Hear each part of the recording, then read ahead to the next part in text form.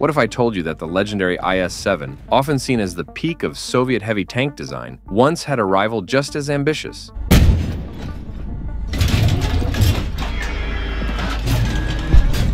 Цель уничтожена.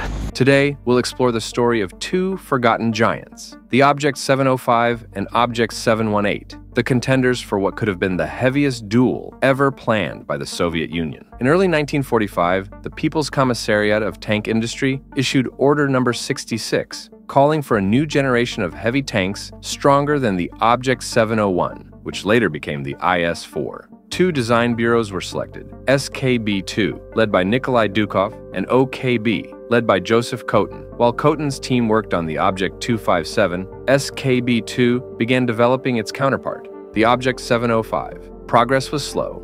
SKB-2 was still refining the IS-4, and design work only began in June 1945, just as the Soviets examined the captured German Maus. The sheer scale and armor of the Maus impressed Soviet engineers and inspired them to pursue even heavier designs. From this, two projects emerged, the 65-ton Object 705 and the 100-ton Object 718. The Object 705 was one of the most distinctive Soviet heavy tank concepts of its era. It featured a diamond-shaped hull inspired by the Object 257's geometry, with armor up to 140 millimeters thick, sharply sloped at 60 degrees for maximum deflection. The cast turret, angled up to 57 degrees, housed all four crew members, including the driver, whose seat rotated with the turret to maintain forward visibility. It used a hydropneumatic suspension from the Object 726 and a 750 to 1,000 horsepower diesel engine, providing modest mobility for its weight.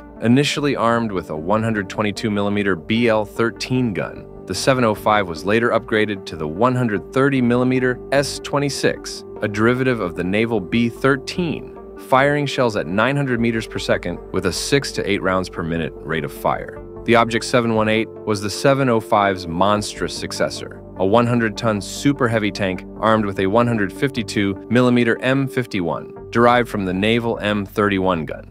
Its shells matched the BR-2 howitzer in power, reaching 880 meters per second. The massive turret had 250 millimeters of frontal armor and even a remote-controlled turret with two 14.5mm KPVT machine guns.